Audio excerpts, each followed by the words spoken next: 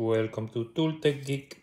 I'm trying to come up with a mechanism similar to a slip joint that could get a blade or a multi-tool implement in place without having to do very complex springs. So this is what I came up with.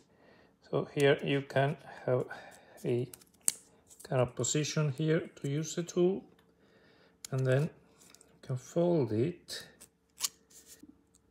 The way this works is that the spring is in the tool itself. So when you rotate, opens up even so slightly.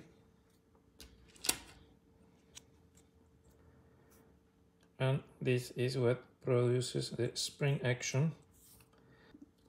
When it's deployed, these pivots keep it in place, but overall it's a very simple mechanism.